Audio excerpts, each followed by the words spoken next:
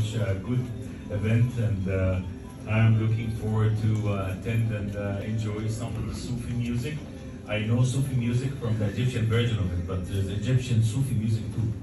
So we have a good amount of people who follow the Sufi songs as well, and Sufi tradition. Today I'm lucky to have my colleague MEP Anthony Leonardi from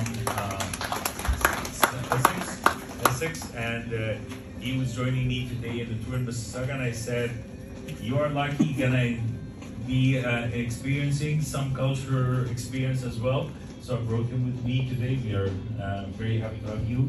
And my 2 cents here is I always say the artists who come from our home countries to here help us to feel at home, to feel that we are not disconnected from our original culture, help us to pass this tradition and our culture to our second generation. So thank you very much for coming, and thank you for organizing that.